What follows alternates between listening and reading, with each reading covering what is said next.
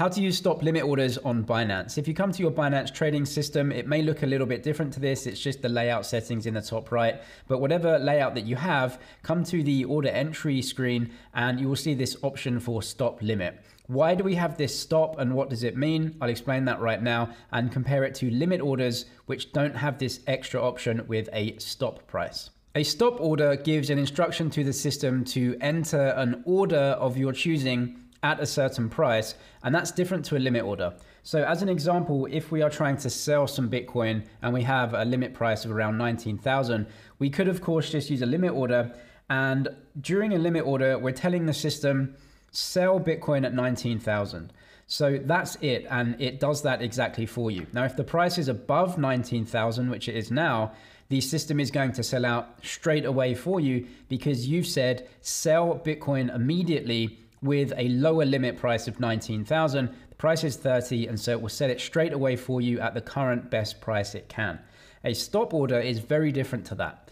A stop order, think of this stop right here as a stop or a trigger.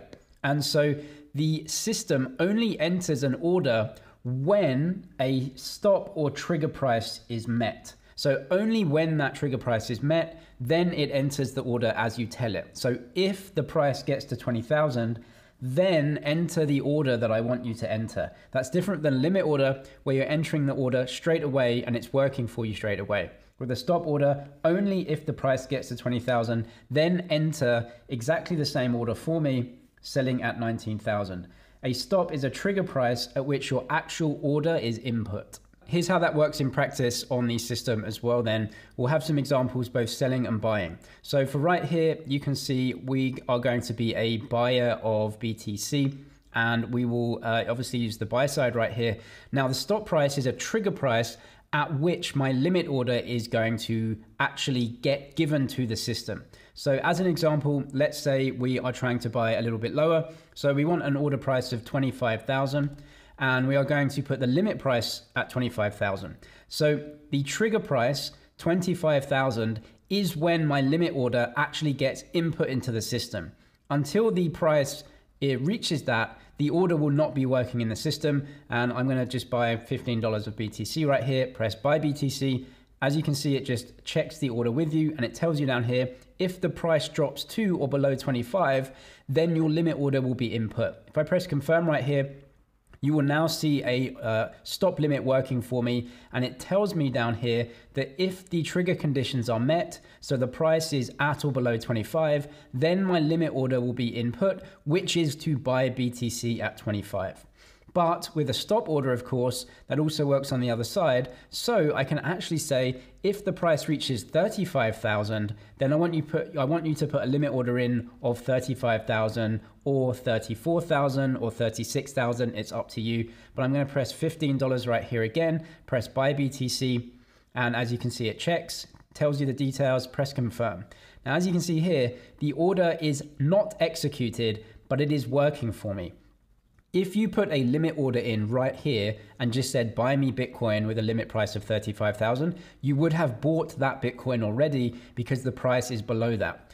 With a stop order, the order has not even been input yet because the trigger or the stop price has not been met. We can also do this on the sell side as well, and many people use stop limit orders as what's known as a stop loss order, which is to sell out at a small loss and prevent further losses if the trade moves against you. So as an example here, we can, of course, try to sell BTC much higher than the current price. So 35,000 with a limit price of 35,000 and the amount of BTC that you want to sell. If we sell this right here, press sell, press confirm, you can see that order isn't in. Now, using this is slightly irrelevant because if you just use a limit order, it will have the same effect here because you don't need to use a stop order. If you're trying to sell above the current price, a limit order would work just fine. However, on the downside, we can use a stop loss, which obviously protects us and gives us extra room in the trade. So if we switch this over to 25,000 and put the limit price at 25,000 and put the same amount of BTC that we want to sell, if we were using a limit order here, we would sell straight away because the current price is 30. And so the system would say, I've got you a better deal than your lower limit. However, if we want to use a stop loss and that is letting the trade run and get some volatility in there, but eventually having that stop loss trigger below the price where we say we don't want to run this trade anymore, we're losing more than we want, and so we want to get out at a small loss. We can use a stop loss or a stop limit as it's known. So 25 and 25, press sell BTC and press confirm.